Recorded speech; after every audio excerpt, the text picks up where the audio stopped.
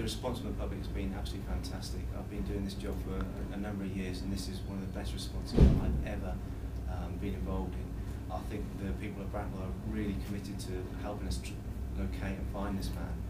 Obviously, we've got a community meeting on Thursday, which I'd encourage anyone to attend to. Obviously, we can address the public and reassure their fears there as best we can. We'll concentrate on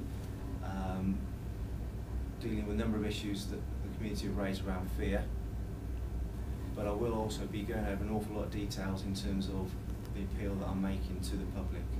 There might be one or two facts that people will recognise once I start talking about and potentially provide names. Certainly, officers from the investigation will be present during the meeting in case someone has any significant information for us and can tell us there and then.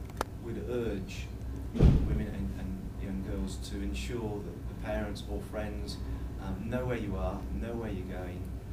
You aren't alone. If you're walking places, you're with friends, people know where you are, you know how you're going to get home, you plan your routes. Obviously, everyone should be able to live their normal lives and not live in fear.